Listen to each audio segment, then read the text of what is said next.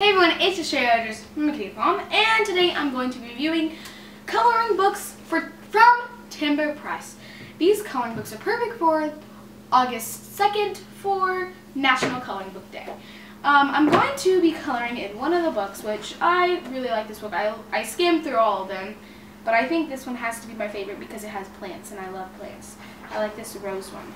So I have some color pencils in here, nothing too fancy.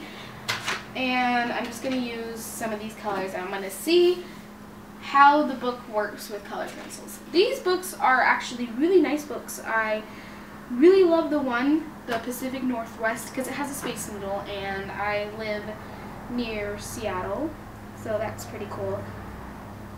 Oh wow, I really like these colors.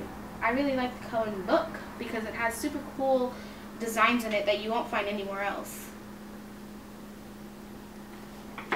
I've colored a petal, I hope that's a petal, a petal, because it's kind of like, you could see the roses, but yeah.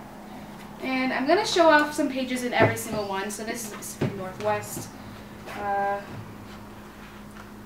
has some cute pictures in there that are super cool, like, especially like the ones with a lot of detail in it, because it gives you more time for you to do stuff with them. Like this one, a lot of detail, as you can see, like a lot of little lines and stuff. That gives you time for you to finish it up. Sooner or later you'll be finished with your coloring book, and whenever you're done, you should go buy more book coloring books from Timber Press. I would give this 2 thumbs up. If I had more thumbs, I would give it more. Bye guys!